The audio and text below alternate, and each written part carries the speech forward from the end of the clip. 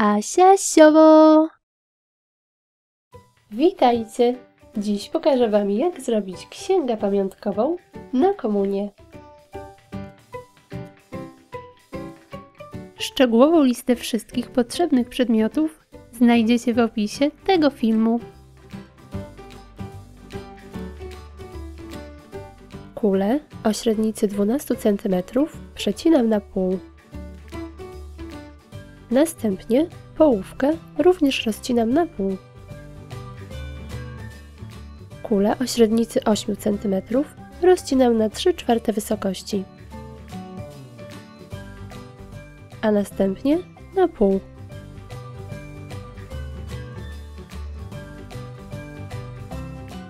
Papierową rurkę przecinam na długość 12 cm.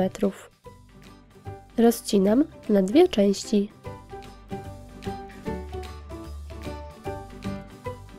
Składam je razem. Formuję kształt rurki.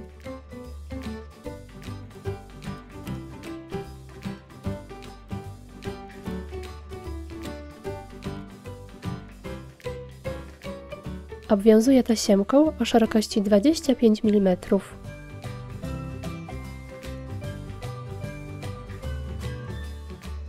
Dodaję pasek z wąskiej tasiemki.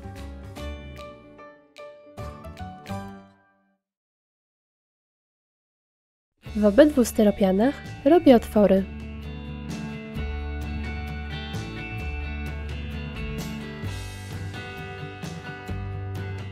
Całość sklejam w kielich.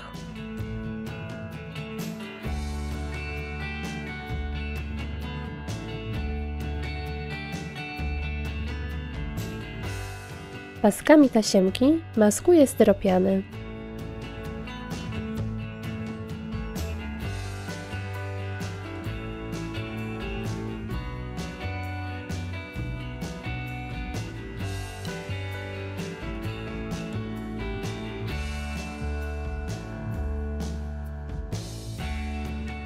Miejsca łączenia styropianów z rurką maskuję sznurkiem.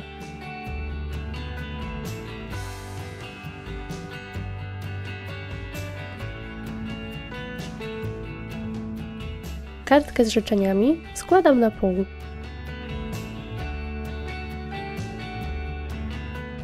Oprócz niej składam jeszcze kilka kartek A4.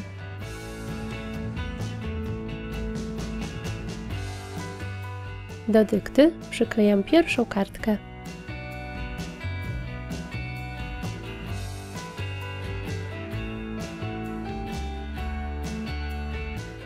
Do niej przyklejam drugą, ale boki mocuję kilka milimetrów od krawędzi pierwszej kartki.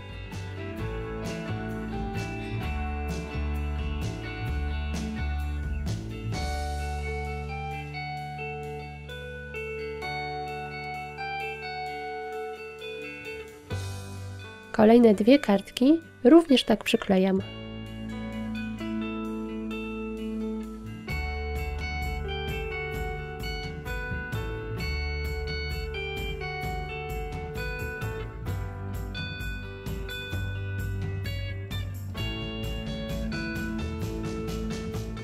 Przy ostatniej nie doklejam rogów.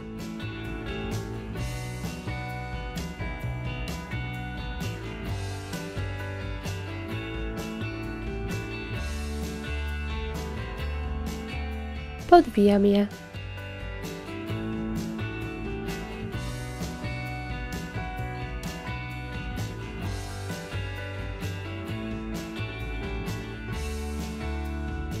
Brzegi książki pokrywam farbą.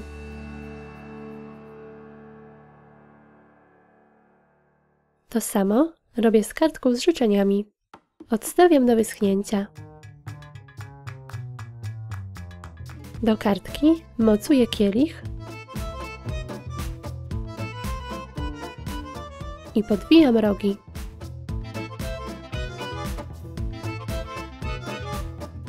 Przyklejam kartkę do całości.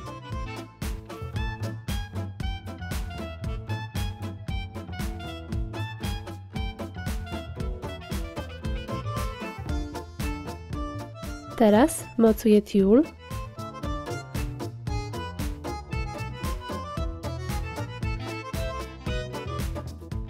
Ryżyki.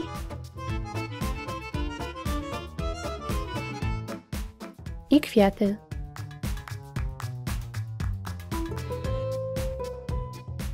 Dodaję perełki na żyłce.